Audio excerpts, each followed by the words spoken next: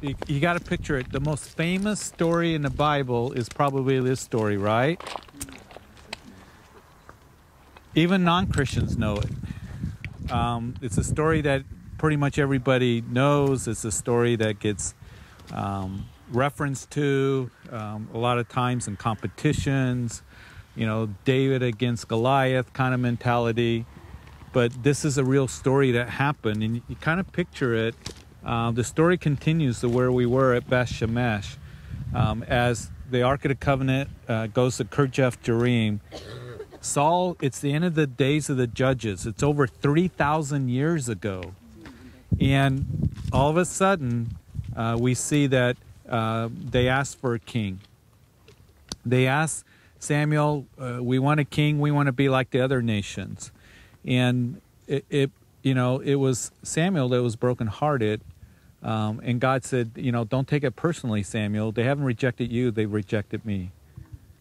They wanted to be like other nations, and that's what's so tragic about that text there when they asked for a king, because they were called Israel, which means governed by God. God wanted to govern them, but they wanted to be like the other nations. So Saul becomes the first king of Israel. And in chapter 15 of 1 Samuel, he gets rejected, right? Because he was supposed to kill all the Amalekites. He did not. He brought back he was supposed to wipe them completely out, all the animals, everything. Here comes Saul, rejoicing. He set up a monument in Carmel for himself. He comes back. He says to Samuel, I performed all that the Lord commanded. And Samuel goes, really? Then what's the sound of the bawling in my ear, the sound of the animals? Well, I brought him back for a sacrifice. And then we see that it was Samuel that said, who's this? Well, this is Agag, the king of the Amalekites. So it was at that point that Saul is rejected as the king. It was Samuel that said, it's better to obey than to sacrifice. And God has rejected you, Saul. And so David in chapter 16 is anointed the king. And you recall that as Samuel came to Bethlehem, is interesting because it was the Lord that said to Samuel when you open up chapter 16, how long will you mourn for Saul, seeing that I've rejected him? In other words, it's time to move on, Samuel. And I'm going to anoint the new king. And it was Eliab, keep that in mind, as we go into chapter 17, that Eliab, they brought him before Samuel and said, this has got to be the Lord's anointed before him, because he looked handsome, he was tall, he looked strong. But the Lord said to Samuel, don't look at the appearance or his physical stature, because I have refused him. For the Lord does not see as a man sees, for the man looks at the outward appearance, but the Lord looks at the heart. Listen, it has everything to do with this story here. David is young. He's the youngest of the sons. He's anointed the king. And all of a sudden in chapter 17, we read, the Philistines gathered the armies together for battle, and they gather at Sakhah, between the camp between Sakhah and Azekah and Ephes Dammon. Here they are. They're camped on these hillsides over here. And the Philistines stood on the mountain on one side, and Israel stood on the mountain on the other side. So you got to picture it. Here are the Philistines here. Here's the children of Israel here. Bethlehem is down this valley here. And as the champion went out from the camp of the Philistines, named Goliath from Gath, whose height was 6 cubits. Now, we don't know exactly a cubit, but it's about 18 inches is what, we can guess. So 6 cubits would make it what? Here's a guy that's 9 feet tall. This guy is huge. And he's a champion. He's not just a big, clumsy guy. This guy is strong. He's big. He's 9 feet tall. He has a bronze helmet on his head, and he is armed with a coat of mail, and coat of was 5,000 shekels of bronze. He had a bronze armor on his legs and a bronze javelin between his shoulders. Now the staff of his spear was like a weaver's beam, in other words, big, and his iron spearhead weighed 600 shekels. If I remember right from my notes, that's like 25 pounds. I mean, a shot put in college, I believe, is what, 12 pounds? for the strongest guys. This is over twice that. This is the head of the spear, along with the shaft of the spear is like a weaver's beam. This guy is strong. He's a champion. He is huge. He is like something that we've never seen before. And then he stood up and cried to the armies of Israel and said to them, why do you come up, line up for battle? For I am not a Philistine, and you the servants of Saul. Choose a man for yourself and let him come down to me. And if he's able to fight with me and kill me, then he will be your servants. But if I prevail against him and kill him, then you shall be our servants and serve us.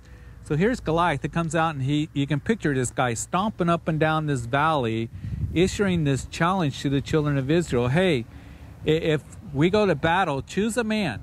Whoever wins, if you win, whoever, you choose to defeat me, then we'll be your servants.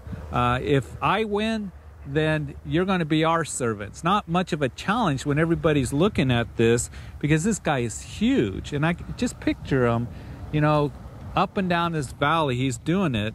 And we see that the Philistine said, I defy the armies of Israel this day. Give me a man that we may fight together. And when Saul and all of Israel heard these words of the Philistine, they were dismayed and greatly afraid. I mean, they're trembling in their sandals. They're trembling. And Saul is specifically mentioned because when Saul became the king, he was what? Head and shoulders above everybody else. I think everybody's looking at Saul going, why don't you go out? You're the biggest one that we have here. And they trembled. Now David, the son of Ephrathite of Bethlehem, Judah, whose name was Jesse, who had 8 sons, and the man was old, advanced in years, in the days of Saul.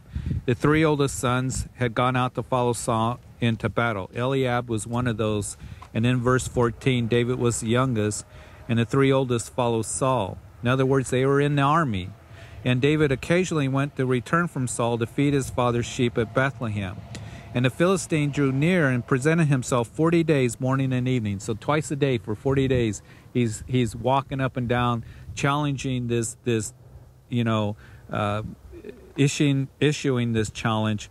And these guys are trembling, they're afraid. Who's going to come out and fight me? Then Jesse said to his son David, take now for your brothers an ephod of dried grain and these 10 loaves, and run to your brothers at camp. So, hey, David, you need to take some food up there. You need to come up the valley, take some food, and carry these 10 cheeses and the captain of their 1,000. See how your brothers fare. Get some news from the front line, because they couldn't text. They couldn't make a cell phone call or anything like that. Want to know how the battle's going. It's been 40 days. It's been a while. And Saul and they and all the men of Israel were in the valley of Elah. That's right here where we're standing, fighting the Philistines. So David rose early in the morning, and the sheep and the keeper took the things and went as Jesse, his dad, had commanded him. And he came out to the camp of the army, was going to go out and fight, and is shouting for the battle. For Israel and the Philistines had drawn up in battle array, army against army. They're ready to go and have battle. And David left his supplies in the hand of the supply keeper, ran to the army, came and greeted his brothers. It's like David's like, I got to see what's going on here, man. I can't wait to see what's going on. And he talked with them, and there was a champion, the Philistines of Gath, Goliath by name, coming up from the armies of the Philistine, and he spoke according to the same words, so David heard them. And all the men of Israel, when they saw the man, fled from him and were dreadfully afraid, exceedingly afraid.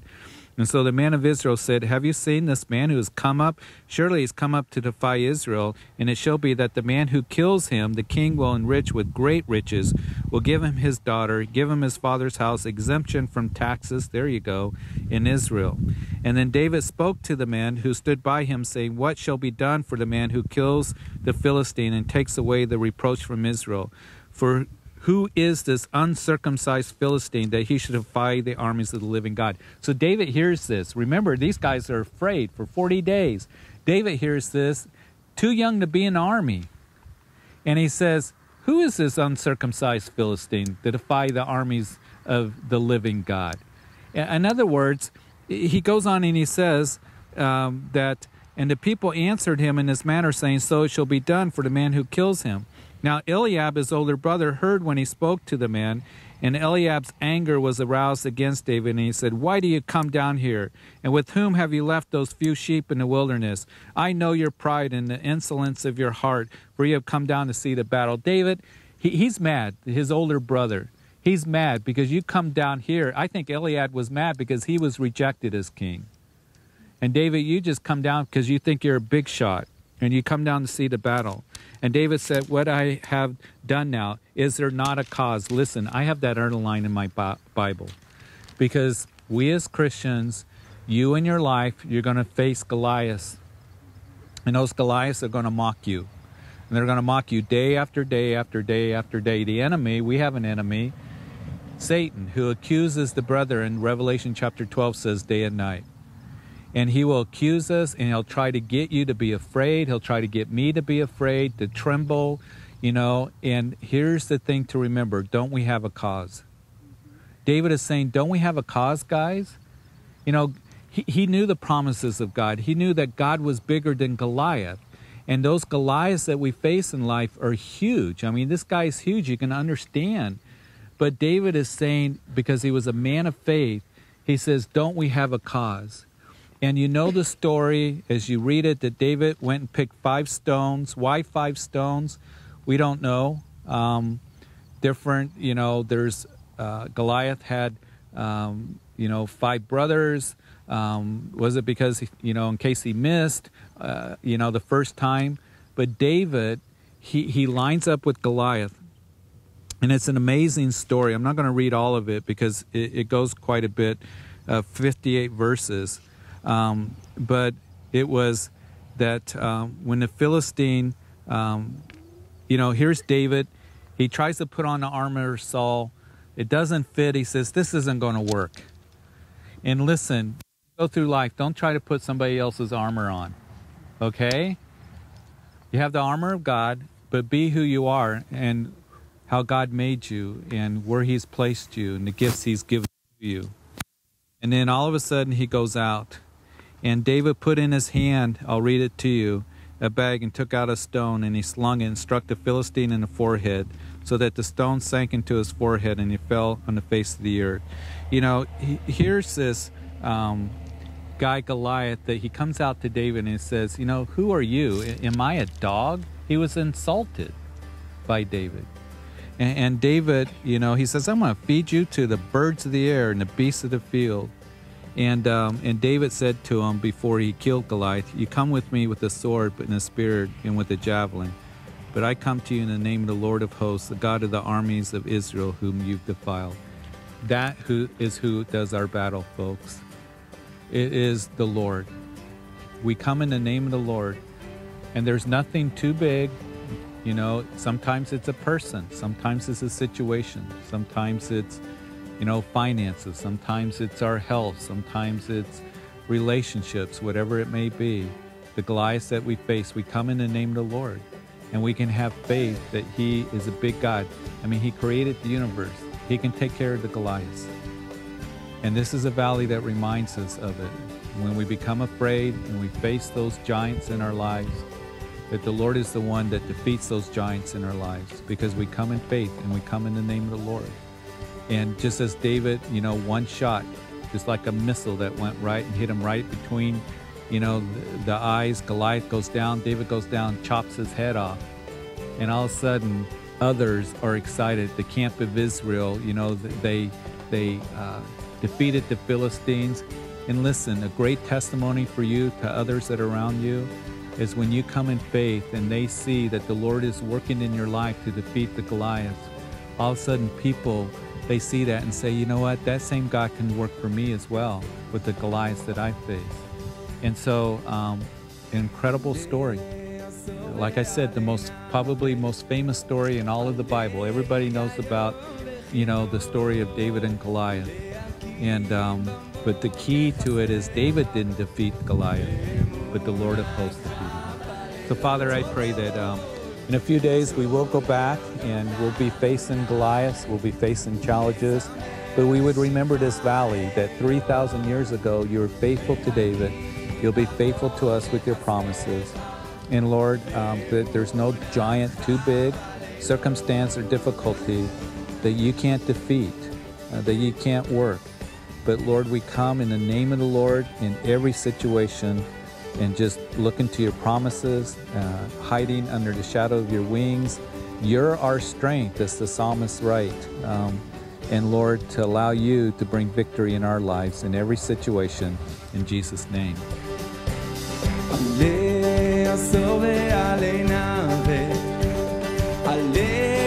Ale